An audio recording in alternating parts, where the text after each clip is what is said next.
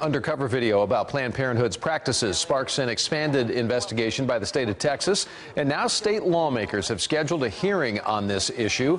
Let's get more info on that. Jack Fink live for us in Dallas with details on the hearing itself. Jack? Well, Doug, the state Senate's Health and Human Services Committee is going to be holding this hearing next week to make sure no state laws were broken. But women's groups tell me they do not procure fetal tissue, which is at the heart of this controversy here in Texas. What would work for you? Don't lowball it. In its new undercover video, the pro-life group Center for Medical Progress shows its investigators and a Planned Parenthood representative discussing obtaining fetal tissue for a fee. It's been years since I've talked about compensation, so let me just figure out what others are getting at. If this is in the ballpark, and that's fine. If it's still low, then we can talk about it. You would.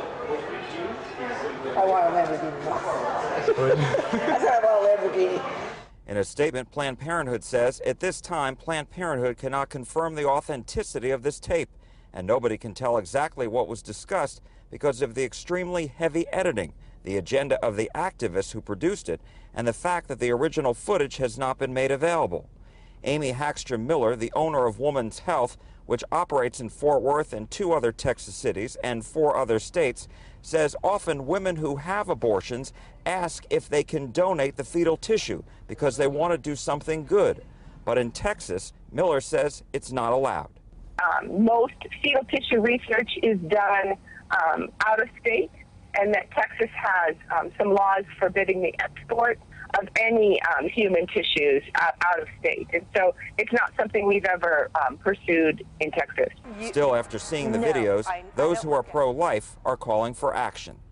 These are inhumane things that Planned Parenthood should be held accountable for.